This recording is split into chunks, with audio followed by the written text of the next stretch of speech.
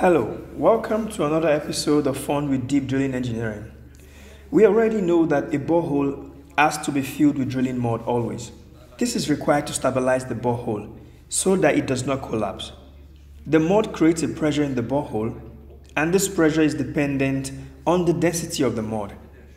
Water, for example, has a density of 1 kilogram per liter, and in consequence, every 100 meters of borehole depth increases the pressure by about 10 bars. Now, if we fill up this hole with oil, there will be less pressure in the borehole because oil is lighter compared to water. But we can also make the drilling mud heavier.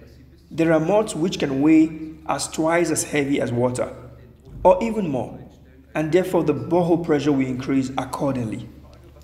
So the question is, what should be the correct pressure of the fluid in the borehole?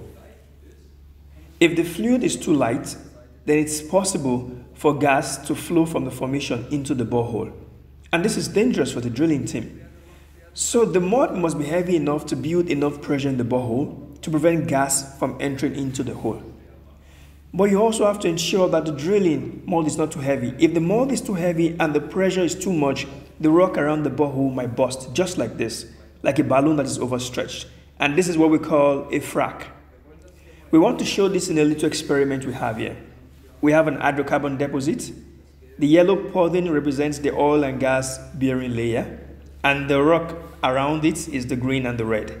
If we drill down into the reservoir and apply pressure using this syringe, we can clearly see how the frac builds up in the well.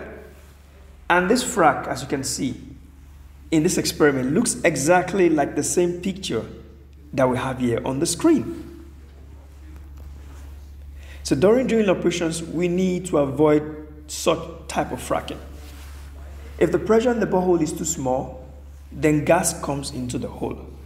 And when the pressure is too large, we create a frac. The range between these two extremes is what we call the pressure window of the borehole. In practice, this window can be very tight and small. So it's always good to have several specialists on the rig to help us evaluate and verify the pressure window, and also give advice on how to optimize the properties of the drilling mud accordingly. There are also directional drillers, MWD, LWD engineers to help us safely navigate across the pressure window, even though it can be very small.